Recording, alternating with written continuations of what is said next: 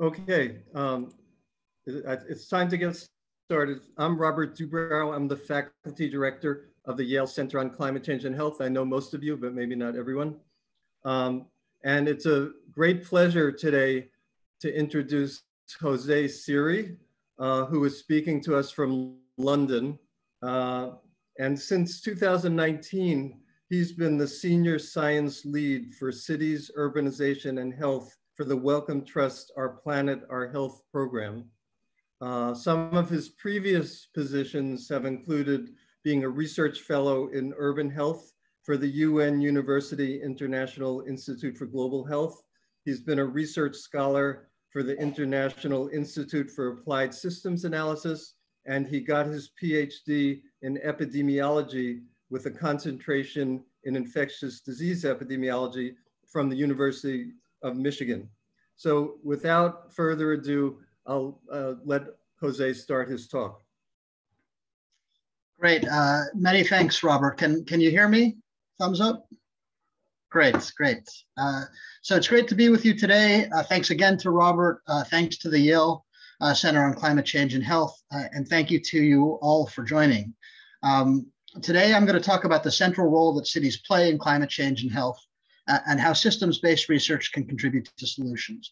And I hope that you'll see or you'll agree with me why we need this type of approach to complement traditional public health research. So I want to start with a few concrete examples. Just this past month, we saw one of the most intense heat events in history in the Western North American heat wave. So starting in late June, the Pacific Northwest and Western Canada saw maximum temperatures up to 90 degrees Celsius above normal, lasting through early July. This is a map showing temperature anomalies on June 27th compared to the typical average for the same day in different years. The heat caused power outages, it destroyed infrastructure, it buckled roads across the region, it spoiled crops and damaged trees. Some places saw major water quality declines because of fish kills, and of course it sparked wildfires, which continue to be a major concern in the region. Some places even saw serious flooding from snowmelt. So the fire had a whole range, the heat wave had a whole range of complex consequences. And we still don't know the full health impacts, but there have been estimated 700 plus excess deaths so far. There was a significant rise in hospitalizations, and there was morbidity not just from the heat, but also from cascading events like smoke inhalation from wildfires. Major mental health impacts, of course, for those affected. In this context, impacts were much worse because this region has a low uptake of air conditioning, and it hadn't prepared in other ways for this level of heat. So in other words, they're not adapted. A preliminary attribution study has estimated that this is about a 1 in 1,000 year event in today's climate, but that it would have been 150 times rarer without human-induced climate change. Under 2 degrees Celsius warming, which is the minimum goal for the Paris Climate Agreement, an event of this magnitude might happen every 5 to 10 years. Of course, we know that cities amplify heat waves because of urban heat island effects. Cities can be significantly hotter than surrounding areas, especially at night. In the left figure below, you see how climate change might shift the distribution of hot days to the right. In the right, you see the additional shift from urban heat islands. And the message from this figure is that even small rises in average heat can lead to large increases in extreme heat at the leading edge of the distribution, especially in cities where you have the additional amplifying effect. So let's cross the world to South Africa and 3 years earlier. In 2018, after 3 consecutive years of low rainfall, Cape Town had one of the worst water crises ever recorded in a major city. Early that year, officials estimated that the water system would actually fail on a so-called day zero in April. In other words, they projected that water levels would be too low for any withdrawals, and the city would essentially have to shut the system down. The chart you see here is a measure of water storage for the city over the 5 preceding years.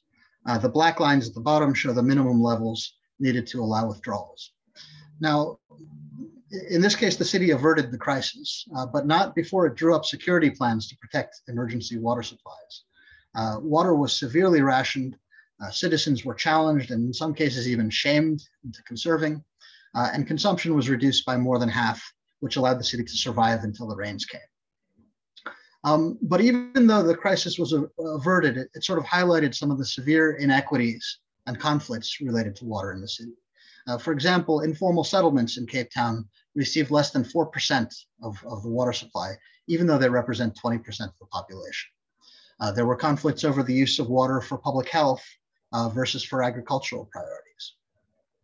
And again, this is a situation where the systems that the city of Cape Town had put into place just weren't designed for the conditions they encountered. They weren't well adapted. As for the Western American heat wave, this was a quite rare event, perhaps 0.7% per year in today's climate, but made 5.5 times more likely because of human-induced climate change. In an intermediate warming scenario, the probability of a drought as bad as this or worse could rise to 25% per year by the end of the century. In a high warming scenario, it could rise to 80%. So you would see this kind of drought most years, essentially. Again, cities amplify drought risks because they concentrate massive amounts of people in a small area. They impact health directly, but also through loss of livelihoods, impacts on agriculture, and sometimes even increased infectious disease risks. So for example, where hygiene suffers because of lack of water. As with almost all climate risks, the greatest impacts are on the poor and marginalized. So coming back to the US now, one year earlier than that, in 2017, Hurricane Harvey dumped as much as 5 feet of water on parts of Texas. Over 100 people died, 30,000 people were displaced, and the storm caused $125 billion worth of damage. Aside again from the direct health impacts and the environmental exposures, many people suffered mental trauma from the disaster and from the losses of their homes or their livelihoods. Again, impacts fell disproportionately on Black and poor residents. This was another extremely rare event, perhaps 1 in 2,000 years in today's climate. I've seen as low as 1 in 9,000 years. But again, the rainfall totals were made more than 3 times as likely by human-induced climate change, and the risk might increase to 1 in 100 by the end of the century. In Houston itself, within the city, modeling suggests that the urban environment not only exacerbated the flooding because of impervious surfaces and channeling the water, but the urban environment actually increased local rainfall through interactions with the meteorological system, making the observed flooding, the observed water levels 21 times more likely. So it's not hard to find material, unfortunately, for climate and health. There are hundreds of other examples that I could have used here. All of these have connections to adaptation because they speak to the need to plan for such impacts, but they're also intimately linked to mitigation because all of them were made much more likely by human greenhouse gas emissions. So these events really illustrate that climate change is not just a concern for the future. We're already seeing serious impacts today. They show how cities mediate and modify both overall climate impacts and the distribution of impacts across society. They show how much human-induced climate change has already increased health risks and how these health risks may increase in future. And they tell us, or they show us really, that cities are a critical part of solutions for climate mitigation, adaptation, and resilience. So for the rest of my talk, I'm gonna be discussing why cities are critical for climate and health impacts and solutions, what challenges we face in implementing healthy climate action in cities and beyond, why we should see many climate and health challenges in cities as systems problems, and how a systems-based research agenda can help catalyze solutions. So first of all, why are cities critical for climate and health impacts? First of all, cities are where we mostly live. And this is a fairly new situation. Most of us tend to think of, for example, the Industrial Revolution as a time of massive urbanization, or at least I do. But the population of England in 1800 was maybe just 10 to 20% urban. Urban population growth began to overtake rural about half a century ago. And according to the UN, we became majority urban around 2007, where you see these two curves cross. Today, the UN estimates that we're about 55%. And by 2050, 2/3 of us will live in cities. Now, it's worth mentioning that these numbers are quite uncertain. We actually can't measure who lives in city and how many people live in city directly. We've tended to use national definitions for urban, whatever they are. But in Norway or Sweden, a city with 200 people is considered urban. In Japan, you have to have 50,000 people to be considered urban. So cross-country comparisons are quite difficult.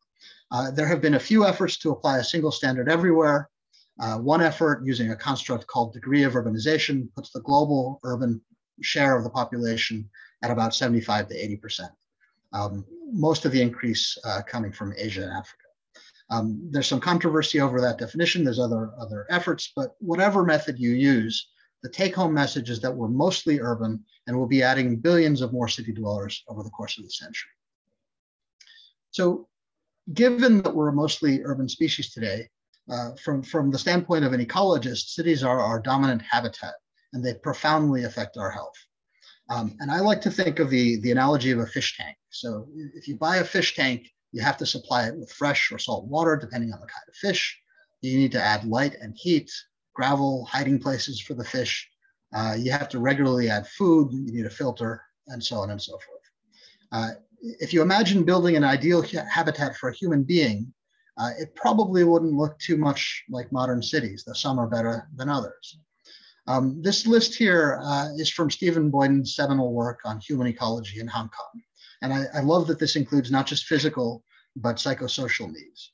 So of course, cities should supply clean air, water, and food, but it's equally important that they supply emotional support and variety and a sense of purpose. But again, the key is that cities in many ways determine the health of the human species. Virtually every urban system affects health in familiar ways, but also along pathways we may not be aware of or normally think about. Excuse me. Urban transport systems affect physical activity. They affect air pollution and exposure to air pollution, mental health, and opportunities for social interaction. For women in some contexts, they also can seriously affect safety or perceptions of safety. Housing affects exposure to extreme temperatures, infectious vectors, toxic pollutants, but it can also influence a sense of belonging and variety in daily experience. Cultural systems have impacts on creativity, of course, but also on loneliness and even on infectious disease transmission, as we've seen in lots of examples during COVID-19. And I'm sure I've left relevant systems off this list. I won't go through them all, but I just really want to emphasize the point that cities, through their complex, integrated, dynamic systems, are among the main drivers of our health and well-being. Now, importantly for what we're discussing today, cities affect virtually all the pathways along which climate change affects health. So you have direct impacts, for example, through storms, drought, flooding, and heat. And as we've seen, these are all modified and sometimes amplified by cities and urban systems. You have indirect impacts mediated through ecological systems. These are also affected by cities.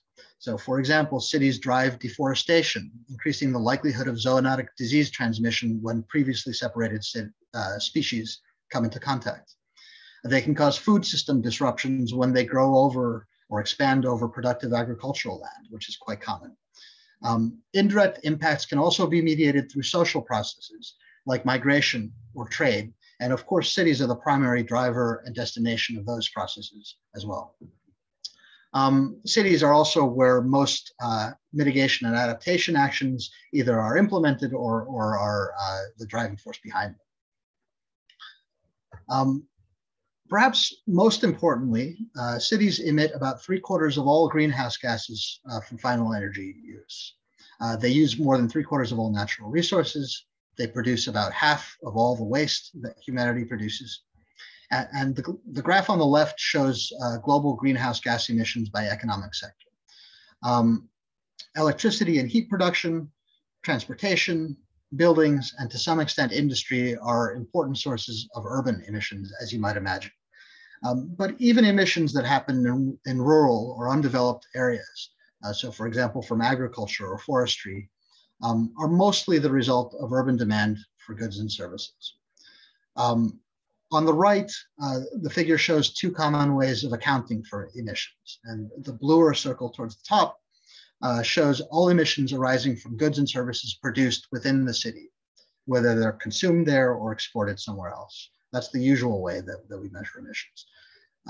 The greener circle shows all emissions arising from goods and services consumed by the city, wherever they're produced.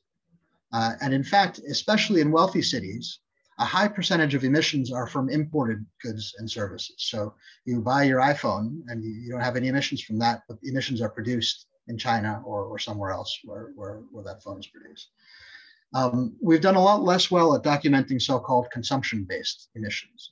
For example, they're not generally included in net zero commitments, which are pledges to reach a state of carbon neutrality by a certain date. There are efforts underway to change that, led by groups like C40 Cities, which is a network of the world's largest and most influential cities.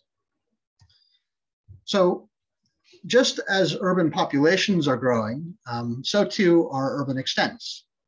The amount of land that we devote to cities is projected to increase dramatically over the century.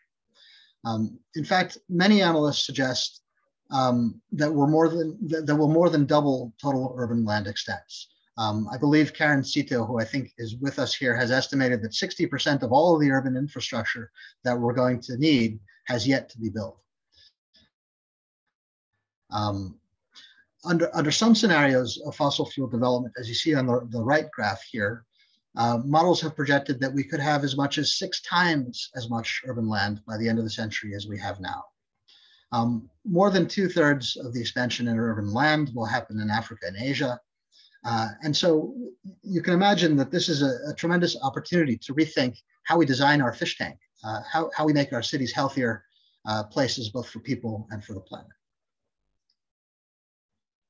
So I've highlighted some troubling trends and statistics here, but I really want to emphasize that cities can be forces for good. It's really important to remember that. These two pictures are before and after shots of a place in Seoul, South Korea called Cheongyecheon. I'm positive I'm butchering the pronunciation, but I try. From the late 1950s to the mid 1970s, this was a site of major industrialization and really a perfect example of car dependency. You can see in the upper picture that the site included an elevated highway. This was constructed over the bed of a former river. In 2003, the then mayor of Seoul initiated a project to remove the highway and restore the river. It was highly controversial. It was expected to lead to terrible congestion and other consequences, but actually it's become a showcase for the city. The new watercourse, which you see in the lower picture, led to locally cooler temperatures, by some measures an increase in biodiversity, less traffic congestion, less pollution, more tourism, and cultural and economic revitalization. And cities everywhere are taking actions like these and trying experiments like this. We saw a host of new experiments with public space and infrastructure and working and mobility during COVID-19 in cities around the world. Cities are also taking the lead on net zero commitments and adaptation measures, and on integrating all these activities under one governance structure. So the city of Amsterdam, I believe, is taking an explicit donut economics approach to their development, where they both mitigate the excesses of growth, but also provide all the social needs for the population. So really important that we see cities not as problematic, but as a source of solutions.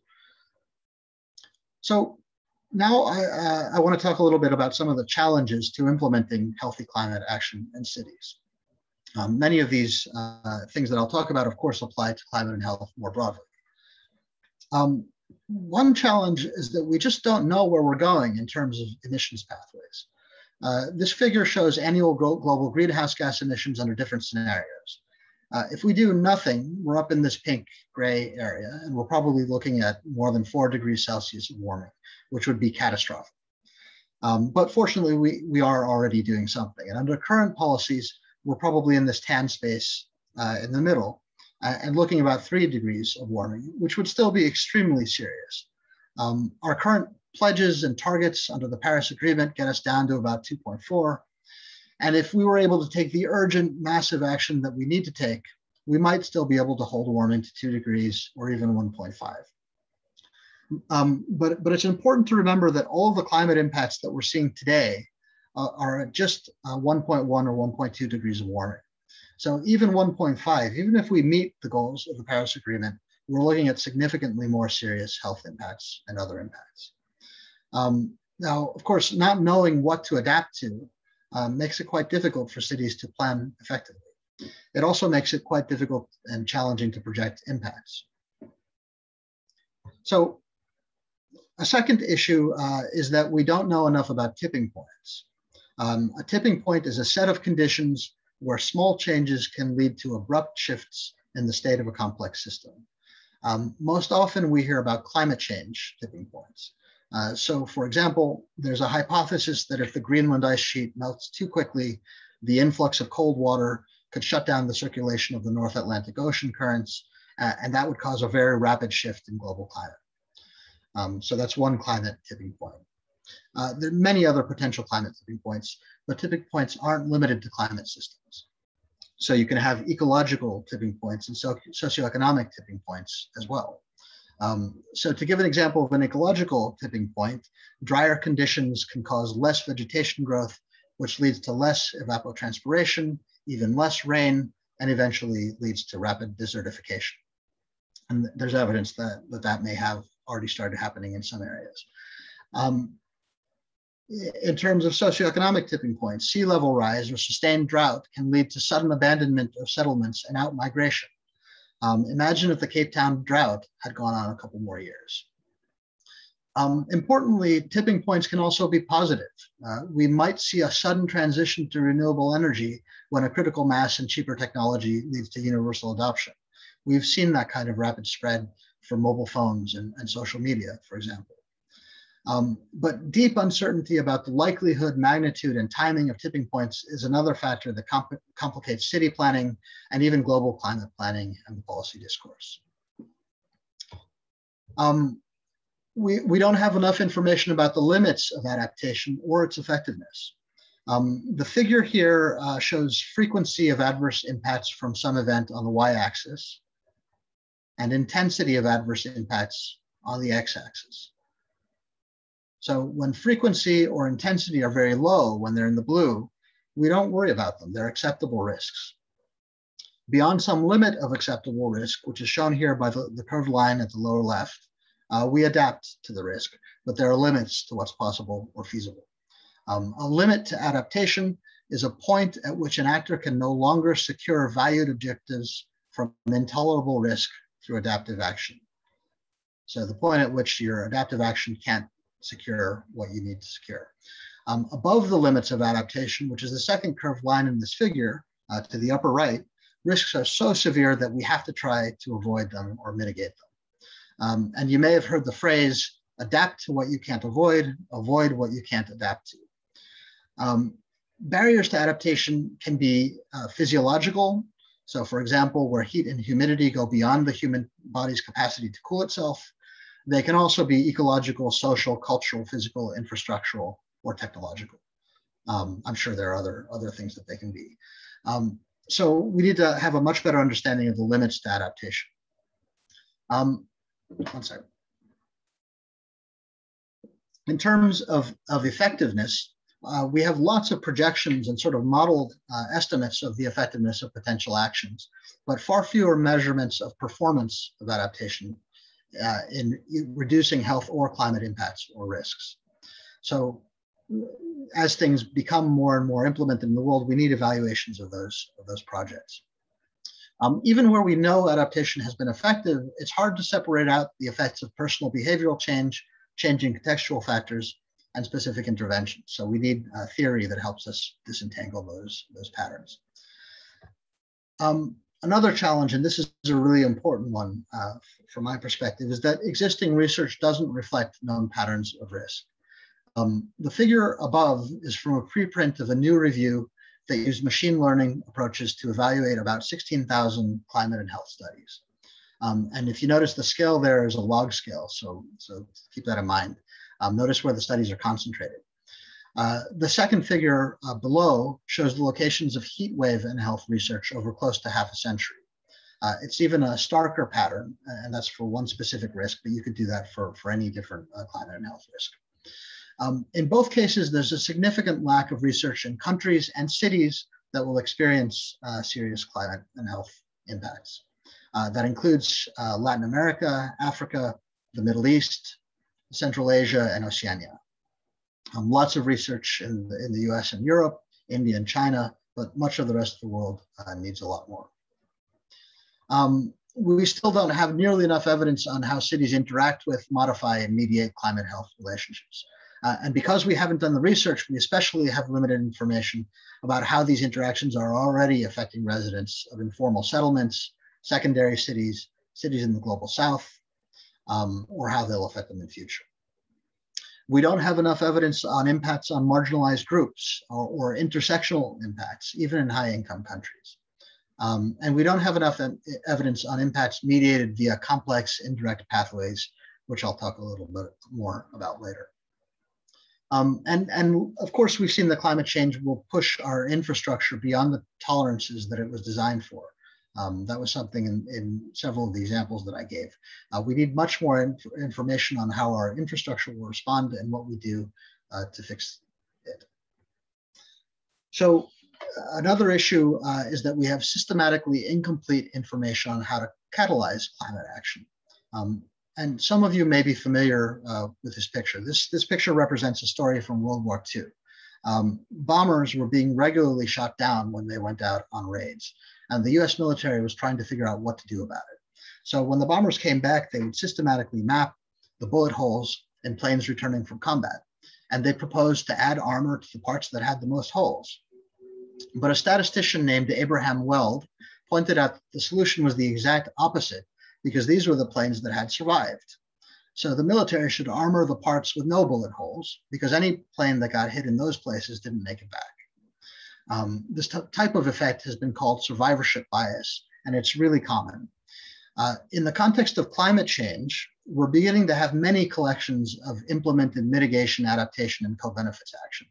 And often these collections try to pull out and identify the salient shared features of success. But we have far less information on interventions that failed during implementation. Almost no information at all on actions that were rejected during ideation or planning, actions that were approved and never implemented. In this context, survivorship bias could arise in drawing conclusions only from successful climate action. So we need to look at the failures. Another challenge is that research, policy, and practice tend to operate in silos. In other words, people tend to engage primarily with the concepts, people, problems, and actions that relate to their own specific area of work or interest. Obviously, this challenges effective communication. It challenges our ability to integrate research, policy, and practice, and it challenges the coherence of the actions that we implement. One thing that I and many others have observed is that health is actually often particularly separated from other sectors. And maybe this is because of deference to the health sector. Maybe it has something to do with specialization.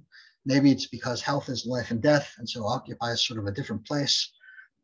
But the result is that in many cities, just to give one example, urban and transport planners have little or no contact with the health department, even though their actions have huge implications for health and well-being, and obviously for climate. Another challenge is that the pace of the required change of what we have to do is getting faster and faster. Every year that we delay action, the climate challenge becomes greater. As of 2019, we would have had to cut emissions by 7.6% each year globally to meet the goals of the Paris Agreement. And just for perspective, in 2020 with COVID-19, we had just a 6.4% drop in emissions. So that starts to give you a sense of the scale of what we need to do every year. The figure here shows how the pace and trajectory of the needed emissions reductions changes with the year when they begin. So if they had started in 2000, it would have been a much shallower reduction that we would have had to have. Now it's much steeper. Not only do we have to move faster than ever, but we have to do more than ever before. So our goal can't be just to reduce emissions, but we also have to meet all the other goals of sustainable development. We have to end poverty and hunger, provide education and equality, and all of the other SDGs. The figure on the left just shows how health is intimately linked with all of those goals. And on the right, we have countries plotted, on the right, we have countries plotted with respect to their ecological footprint per capita on the y-axis and their human development index on the x-axis. So the further to the right on this chart, the better your standards of living. The lower down, the more sustainable you are. The shaded square at the bottom right defines the space within which countries have high human development and live within the world's limits. And you can see that there are very few countries in that space, and we need to get everyone there quite quickly. So one last challenge is that we have lots of commitments, but actual implementation lags far behind. Here we see cities and regions that have pledged a net zero emissions target, and we also have the percentage of national populations that are covered by these targets. As of 2020, 126 countries and 51% of global emissions, the global population had net zero goals either formally adopted, announced, or under consideration. But pledging and implementing are far different things politically and practically. So we need to keep an eye on this, and we need mechanisms for accountability. So I want to shift gears here and talk about the systemic nature of many urban challenges, including those related to climate and health, and why we should think of them as systems problems. So first of all, what do I mean by systems problems? Systems problems arise from the interactions of networks of interconnected elements or systems. They tend to have various features. Detail complexity, so they have lots of variables, there's lots of things going on. Dynamic complexity, cause and effect can be hard to define in these systems. The outcomes of interventions aren't obvious. They usually have multiple stakeholders acting on incomplete information, often with conflicting motives. They operate across multiple scales and sectors. They're often resistant to change, or sometimes they'll change very suddenly and unexpectedly. And they're usually related to other problems. So the defining feature of systems problems is feedback, which can be reinforcing or balancing. Reinforcing feedbacks lead to exponential growth or decline. Balancing feedbacks lead to stable values. So remember the example of desertification before, where less rain led to less vegetation, led to less rain, and so on. That's a reinforcing feedback loop. Your thermostat in your house operates on the principle of balancing feedback. When the gap between the room temperature and your thermostat setting gets large, it turns on the furnace and the room heats up. When the gap becomes smaller, it turns off the furnace so the temperature stays close to the desired temperature.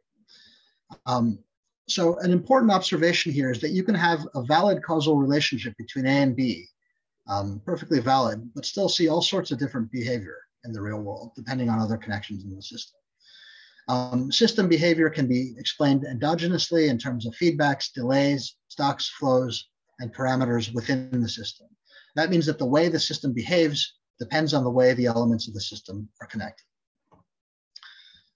Simple system structures or combinations of feedback loops and delays give rise to characteristic patterns of behavior. And sometimes we see these called systems archetypes.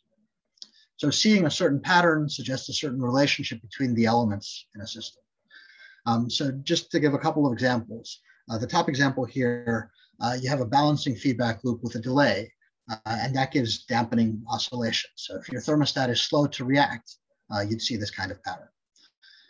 The second example, a reinforcing loop tied to a balancing loop can give you a typical logistic growth curve. So in the second diagram, we have population growth with an ecological carrying capacity. At low populations, the reinforcing loop dominates and growth is exponential. And at high populations, the balancing loop dominates. So growth slows until the population equals the carrying capacity. There are many other well-established systems archetypes. And of course, these relationships can be expressed mathematically and modeled. Simple system structures combine into broader systems in constant dynamic flux. And this is where conventional approaches really struggle.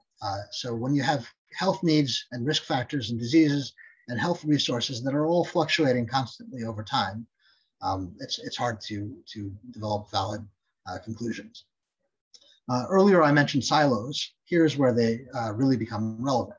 So when dealing with a system, virtually everyone tends to see their own part, the part most related to their own work or their own ideas or their own community. So climate scientists tend to look at climate variables, city planners look at urban variables, health professionals tend to look at direct health relationships. Now, of course, there's intentional reaching across the boundaries. Health scientists certainly look at the impacts of variables in other parts of the system. But it's rare that anyone is able to perceive the whole system and the way things co-vary and interact at the same time. So an important guideline in systems thinking is that you can't understand the behavior of that whole system by understanding the behavior of individual parts. This is especially true in critical feedback loops, especially feedback loops that have delayed action when they cross silo boundaries. And under those circumstances, it's very common for decision makers to be surprised by the counterintuitive outcomes or the failure of policies or interventions. Now, practitioners of systems analysis and systems thinking have developed heuristics about when and how to intervene in a system to have greatest impact. These are so-called leverage points, and some of them are more effective than others. So the lowest value leverage points are parameters. So for example, the rates of flow into or out of stocks. Higher up on the leverage scale are physical system structures like buffers and material stocks and flows. Even higher are control structures, the structures that control the working of the system, feedback loops, information flows, and rules. The highest leverage points are those that allow the system structure or the goals to change. So if you can add feedback loops or remove them. And if you look at the very peak, are interventions to change the paradigms out of which systems arise. In a real sense, that's what we're trying to do in the context of climate change and sustainable development. We want to shift our shared understanding of the goal of the human system, of humanity's place in the world.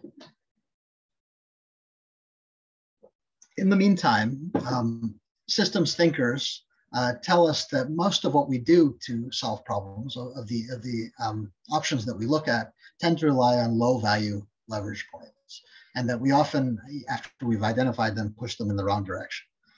So systems approaches offer an opportunity to identify higher quality actions. Many urban climate and health challenges have features or show behaviors that we associate with systems problems. There are processes that we see replicated again and again in cities around the world. Urban sprawl, traffic congestion, gentrification, slum formation, air pollution, patterns of consumption growth. All of these are processes that resist change, that involve multiple stakeholders, and so on. We also see persistent, widely replicated social patterns like prejudice and denialism. And this should be no surprise. Cities are the most complex systems that human beings have ever created. And all of this suggests that we need a systems-based research agenda to address these and other climate and health issues.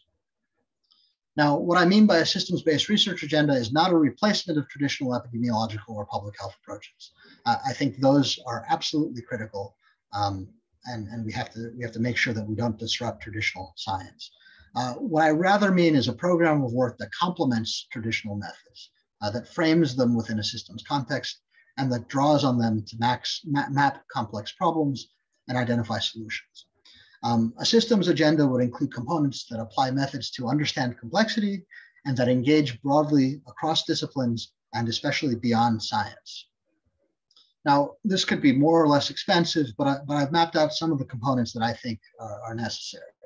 And these include conceptual mapping, systems-based case studies, simulation modeling, systemic analysis of governance, planning, and policy, and transdisciplinary research. And I'll talk about each of these just briefly. At the most basic level, concept mapping can help organize information. I know this doesn't look very organized to you, but it actually helps a lot. It allows for exploration and hypothesis generation. This particular diagram is a causal process diagram for drought and mental health from a systematic review. The numbers that you see in brackets are the number of papers meeting the search criteria.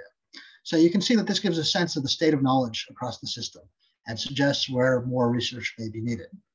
The area that's shaded in green here gives a sense of how this whole system diagram can be used to identify subsystems of interest.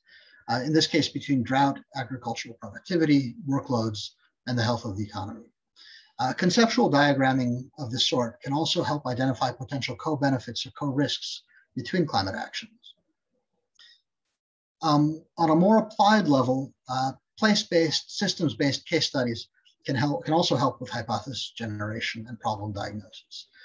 They can also play an important role in communication and advocacy because they provide a common language that cuts across silos, the language of feedbacks and stocks and flows. This is a case study series from a research project that I led a few years ago at UNU. It was called Systems Thinking in Place-Based Methods for Healthier Malaysian Cities, SCHEMA for short. Don't ask me about the acronym. The case studies were produced in iterative cycles of engagement between a systems thinker who provided technical knowledge and encouraged thinking about dynamic processes, and a set of urban stakeholders who supplied local relevant knowledge and evaluated the options, the structural options that were given to them by the system thinker. In the end, the local stakeholders made all the decisions about the final model. This particular model explores how to assure safe food in school cafeterias, but the series covered a wide range of sustainability and health issues. There's lots of different methodologies for producing this kind of study, and it can be done quite easily. So I think it's actually also a really useful tool for education in systems thinking. On an even more applied level, of course, you have simulation models. Treat these with caution. Absolute prediction is difficult, but they can provide useful insights into system behavior, the probable outcomes of different scenarios, and potential unintended consequences. Simulation models can also be used to design and assess interventions, which is especially important for interventions with long time horizons. This particular model is of climate, population, and water supply. The agents here, which include households and the water utility manager, make decisions based on their own attributes and rules for behavior, but also based on the current state of the water system. Agent-based models are especially useful for looking at issues with distributional impacts, but there are many other classes of simulation model.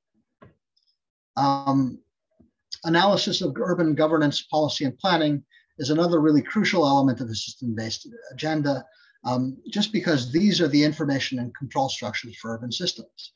So these are potentially high leverage points. This particular chart maps different modes of urban climate governance against mitigation sectors. So for example, for transport, it distinguishes self-governing, like procuring energy efficient vehicles for the government fleet, governing through enabling, like educational campaigns, governing by provision, such as the provision of public transport, and governing by regulation, such as road user charges. I don't want to go through this in detail, but just to make the point that understanding how each of these modes functions in practice and how they themselves are connected in feedback systems and hierarchies, it again offers opportunities for problem diagnosis, hypothesis generation, and advocacy. One other thing that this kind of mapping does is it allows for documentation of the early stages of policy and planning to reduce the survivorship bias that I talked about earlier. And finally, transdisciplinary research is increasingly recognized as an important modality for resolving complex societal challenges. This is an OECD report that I helped coordinate in 2020. It gives recommendations for universities, research funders, researchers, and international organizations looking to foster this kind of work. Transdisciplinary research reaches across the boundary between science and society. That's the defining characteristic. It involves non-science stakeholders and co-design, blending knowledge and creating new theory in search of common goals. It generally involves cycles of conceptualization, implementation, and evaluation. It takes longer, it's usually more difficult, it's almost always more messy than traditional research. But well-designed transdisciplinary research can generate scientific breakthroughs and local solutions at the same time. And that's something that's really important at this moment when we have to act at the same time as we learn. And just to give an example of transdisciplinary research, through my program at Wellcome, we fund a research partnership called RISE, Revitalizing Informal Settlements in Their Environments. And this is a randomized controlled trial of a complex nature-based water and sanitation intervention in informal settlements in Indonesia and Fiji. The intervention itself has core features. It's based on a nature-based approach to sanitation, but ultimately the intervention is tailored to each community. Community stakeholders make the final design decisions. RISE measures a wide range of health and environmental outcomes, and scientifically it's generated knowledge not only about the intervention, but about community engagement and capacity building in informal settlements. So for the study communities, it's generated livelihoods, ownership, and agency beyond the benefits of the intervention. And I think that we need much more of this type of research to tackle the challenges of climate and health in cities and beyond. So that brings me to the end of my presentation. I think that we're at a time when we need to harness the brilliance and the exuberance of cities to meet the needs of people and planet. And I think that systems thinking is critical to that effort. So thank you for listening. I'm glad to take any questions. Well, thank you, Jose. I could start with a question to get things started. So you gave a number of examples of conceptual diagrams of systems models that were obviously hard to digest deeply, given the time frame. But my question is, do you see a role for more quantitative systems models in doing this kind of work? Yeah, I absolutely do. And when I was talking about simulation modeling, I was more talking about quantitative models. I think that you do get into difficulties when you try and get into an exact prediction. We've seen, for example, with COVID-19, how difficult it is to predict the exact behavior of a system. But we are actually quite good at predicting the general shape. So we may not be able to say that the peak will come now, but we can say that there will be a peak. So certainly all sorts of climate and health questions in cities and beyond are amenable to that kind of quantitative model. Yeah. Rafael? Yes, thank you for a very insightful presentation, Jose. And my question is about, first of all, realizing through your presentation and the work that some of us are doing with food systems, how it is important to not fear complexity, that at the end of the day, we have to deal with it the way it is in reality on the one hand, and we can come up with very wonderful spaghetti-like diagrams, like some of the ones you showed, as to all the innumerable factors and subsystems that are interconnected, explaining the problem that we have. But then I think for decision making, for policy making, at the end of the day, the secret sauce is in actually breaking down those systems into subsystems that we can really understand in a reasonable way, and that we can actually come up with very specific policies or interventions to address them versus trying to do everything at the same time. So what is your take with regards to not fearing complexity, but at the same time embracing simplicity to try to address the humongous problems that we face? Yeah, so first of all, I think that you're right about spaghetti diagrams. There's a diagram, a famous diagram on obesity and the factors that lead to obesity, called, I think, the framework shift model, which is so crazy that I decided I didn't want to show it. Yeah. And those sorts of diagrams actually, I think, can lead to paralysis. So they're not useful in that sense, but they are useful in constructing them to think about the subsystems and to learn about the things that were not, you didn't consider to be related and actually are. But I agree with you that pulling out the subsystems is really where you get more interesting and applicable results. I did some work with a colleague at ANU that made the argument that low order systems models, so five variables or less, are really useful for influencing policymakers if you can get them to engage with the process.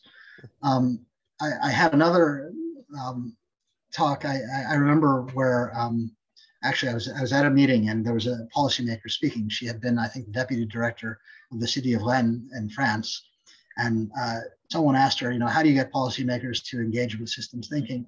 And she said, don't ever use the word system. Once you've used the word system, they've checked out. So you do have to find ways to express these things in ways that are more palatable and more understandable for the audience. But I think that's part of the challenge. And I don't think it's daunting. I think it's actually really exciting that there's this whole area of space that maybe we haven't spent enough time thinking about, but that we can, especially sort of in mapping the governance structures and the barriers that come about through the structure of governance. Mm-hmm. So, yeah.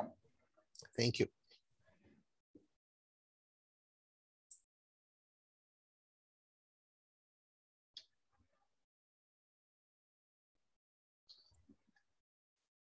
Any other questions?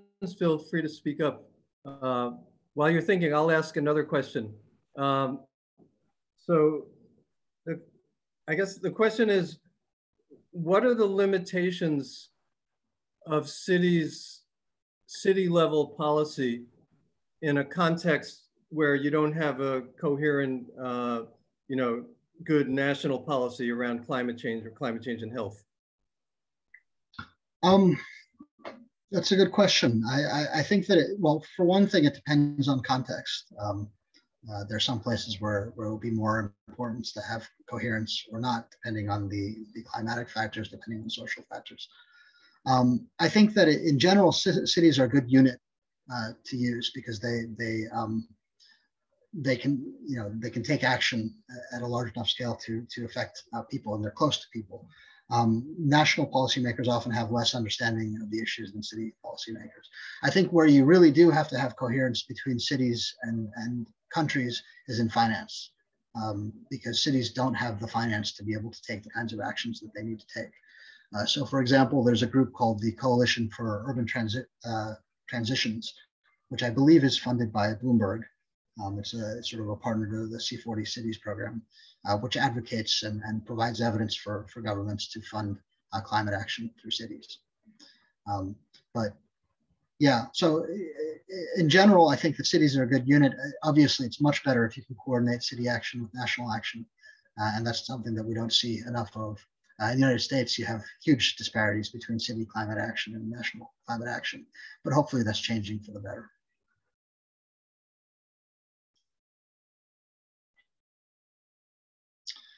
So I see a question here. Why don't I read it out?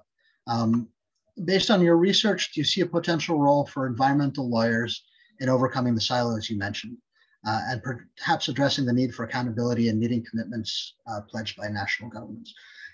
So first of all, I see a role for everybody in overcoming the silos that I mentioned. So lawyers, architects, urban planners, engineers, public policy makers, civil society, everybody has a role. But specific to the role of law, that's something that we're thinking about at Wellcome right now, because we're designing a whole new strategy that includes climate and health as one of the 3 fundamental areas that we'll fund for the next several decades. And one of the elements in there is how do we design funding to produce the kind of research that lawyers will be able to use in holding governments and other players accountable.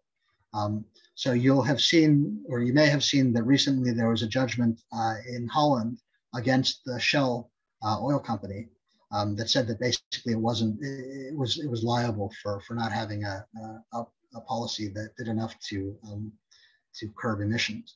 And we hope that we're going to see many, many more judgments like that, not just against the oil companies, but really against all sorts of players that are not taking appropriate climate action. So I think the role of lawyers is actually quite critical in all of this.